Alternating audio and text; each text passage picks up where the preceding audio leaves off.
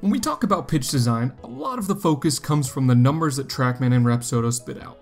But almost every good pitch design lab is set up with an Edgertronic high-speed camera. So what can you do with that, and why is it so important in this process? But before we jump into this, welcome back guys to another video. If you're new here and you're a coach, player, or trainer interested in learning more about the practical applications of data-driven baseball, you've come to the right place. Join the movement now by clicking the subscribe button down below for more weekly baseball animations.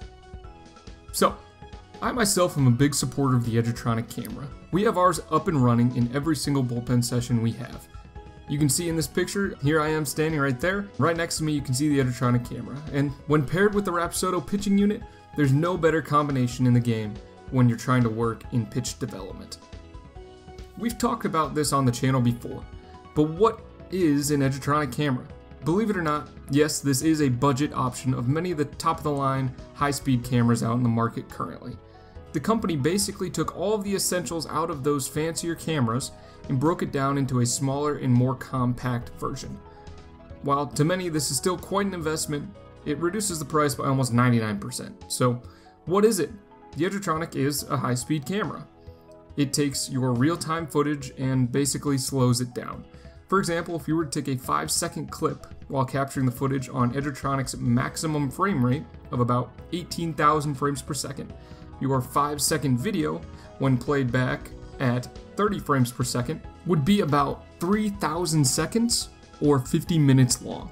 Now for the most part, I am capturing footage between 800 and 1200 frames per second, or sometimes even lower, which creates much more manageable videos. But it's still all pretty cool, right? With a fancy camera like this one, it's gotta take some time to set up and get used to, right? Wrong. Edgertronic camera can be set up in less than a minute, and all you need to do is insert all of the attachments provided with the camera into the back panel of the camera, connect it via an Ethernet cord or wireless router to any device, and then hop on into an internet browser, type in the IP address, and you're all set. The settings menu is then immediately opened up, and it's incredibly straightforward and easy to use. If you all would like a more advanced dive into the settings that I recommend here, let me know in the comments down below. From there, it's just lights, camera, action. The only manual portion of recording the footage is actually just pressing the external trigger when you'd like to record your video.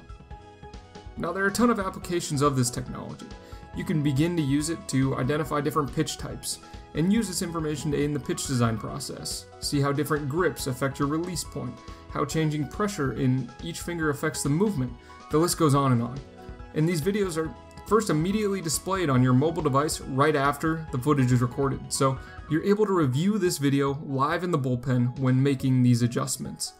You can begin to create these videos over release point with some simple overlays, and that's just the beginning. Once you get real good at editing, you can create these simple motion trails for your pitches. You can begin to drive into slow motion mechanics, and so much more. Purchasing this camera is just another gateway to a new world of opportunities, so what are you waiting for? Jump in and begin to change the game wherever you're at right now with an Edgertronic camera. Thanks for watching. If you liked today's video or you just want to support the channel, please leave a like down below. Leave a comment with any questions or suggestions for a future video, and subscribe for more weekly baseball animations posted every Wednesday.